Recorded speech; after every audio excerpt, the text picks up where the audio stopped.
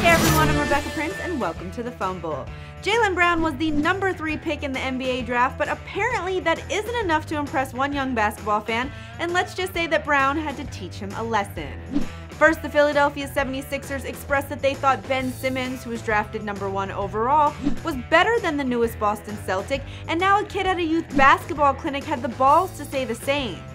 Brown was working with the kids, discussing the importance of education and helping them through drills at a basketball clinic when one kid told the small forward that Simmons was better. And what was Brown's response? Well, he crossed the kid over twice before dunking all over him.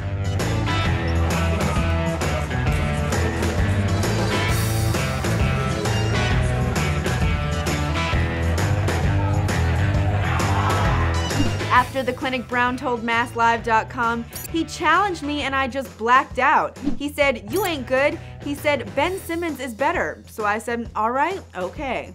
Well, that is definitely one way to shut up the haters. For more sports news, make sure you check out obsev.com/sports, and of course, don't forget to subscribe.